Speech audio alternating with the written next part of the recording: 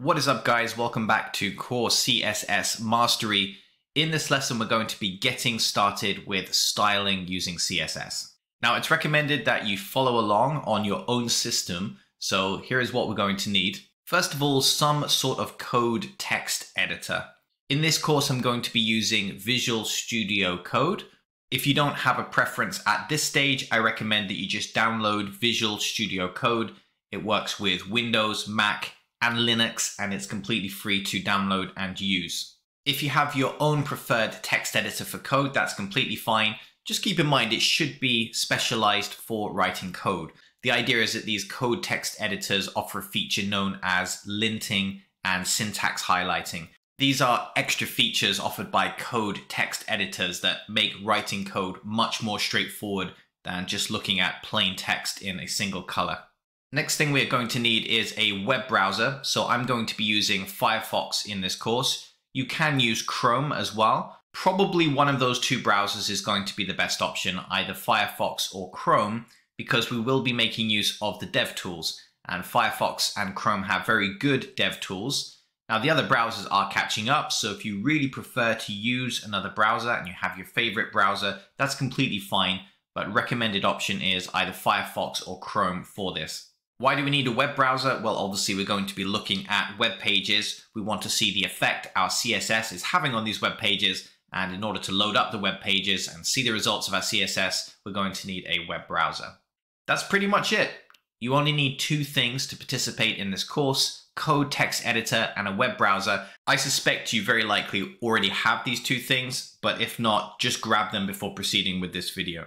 So here on the desktop, we have a shortcut to Visual Studio Code. We also have a folder or a shortcut to a folder where we're going to be keeping our files where we write our HTML and CSS. So step number one is going to be to fire up our Visual Studio Code editor. So here is Visual Studio Code, and we've loaded up this Core CSS directory where we're going to be creating our files. First thing we're going to do is to create a new file, and we'll call it hello_css_world.html.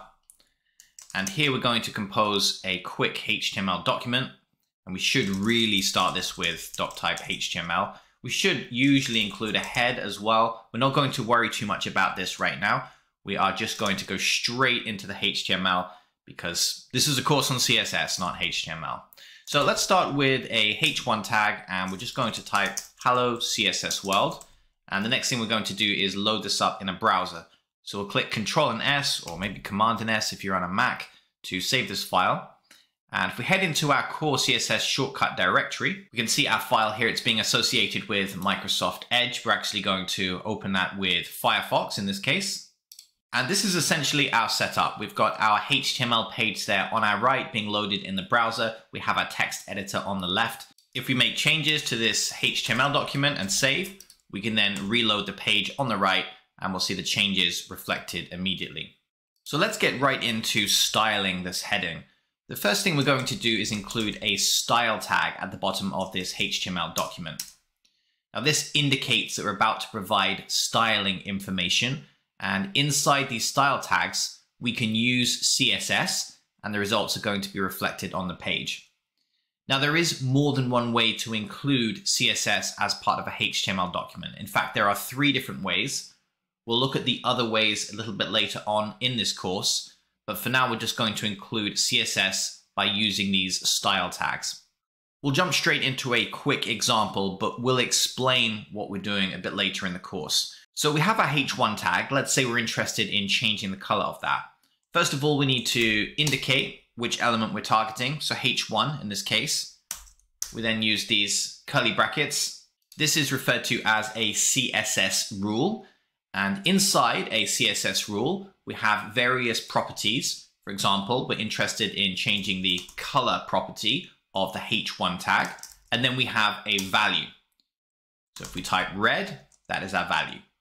So our property is color, our value is red, and the overall block there is referred to as a CSS rule. Let's save that. Let's reload our page. And congratulations if you've followed along. You've just successfully styled your first HTML element using CSS.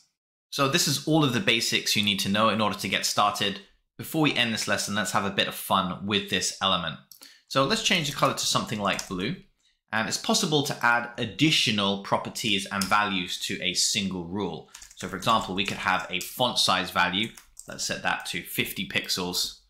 And you can see we get a bigger font size there. And naturally, the larger this value here, the larger the text is going to be. If we look very closely at this font, it has these little kickers at the bottom and the sides of the text. In technical terms, these are referred to as serifs. Now, we may not want serifs. It gives the font a very official look. We might want something that's a bit more friendly and readable. So we can use font family property and choose sans serif, which means without the serif. Let's see what our browser gives us now. And finally, let's make use of an advanced value, which you might not use too much, but it looks cool, and that is text shadow.